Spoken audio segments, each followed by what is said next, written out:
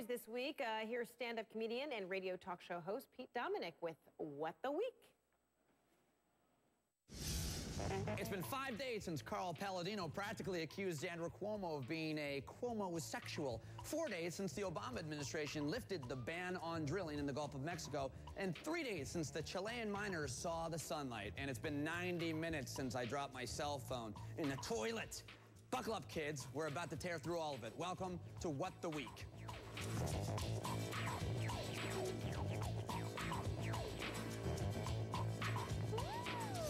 There's a difference between news and noise. I'm Pete Dominick, and I'm not just another pretty face, folks. On this show, we're not interested in celebrity gossip or virtual reality shows. Forget Brett Favre, or whatever his name is, and forget dancing with the kind of stars. Are they really stars? I'm interested in the stories and issues that hit home. So I'm taking the cameras to the streets to hear what Americans really think of the news that shaped the week. Time now to catch up on the week that was. Hit it. They don't want them to be brainwashed into thinking that homosexuality is an equally valid or successful option. New York's Republican candidate for governor, Carl Palladino, lashed out against gays. Andrew Cuomo took his children to a gay pride parade, and I certainly wouldn't let my young children see that. The power parade, the succession process underway in North Korea. Long live Kim Jong-un, they shout. His father, Kim Jong-il, the current ruler of this secretive state, visibly ailing. The Obama administration lifted the ban on drilling imposed after the BP blowout almost 6 months ago. And it is a story that has totally gripped the entire world. Never have this many men been underground for so long. We've got these critical midterm elections coming up. You're just jealous that you weren't on Saturday Night Live. I'm dying to see who's going to play me, Christine.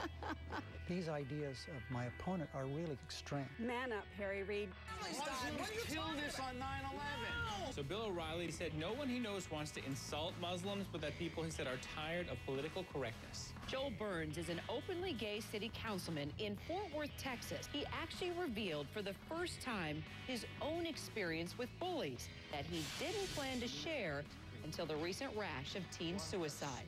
I know that life can seem unbearable, but I want you to know that it gets better. Well, that's what's swimming up mainstream this week, but there were a lot of undercovered stories as well, mainly because of the incredible coverage of the Chilean mine rescue.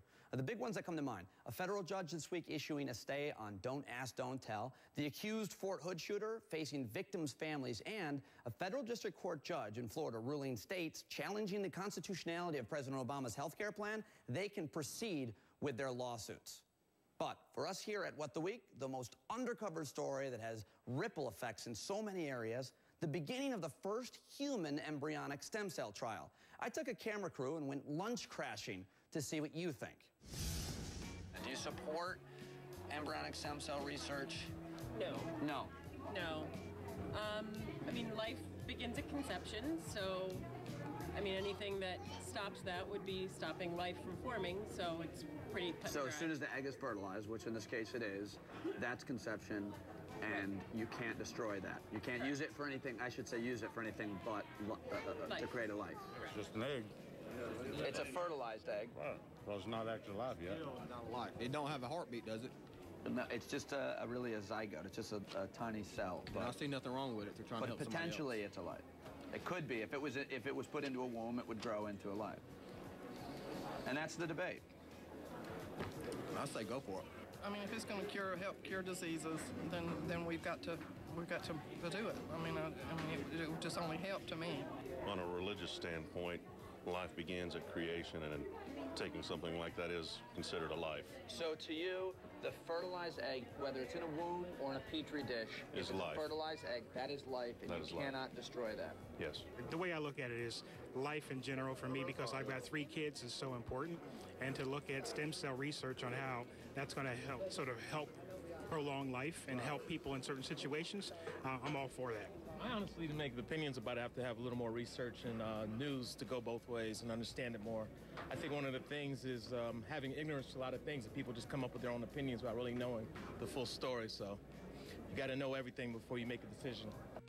Yeah, great point. You do have to know everything before making a decision on something as complicated and controversial as stem cell research. So give me 60 seconds to catch you up on what stem cells are and why this debate is so heated.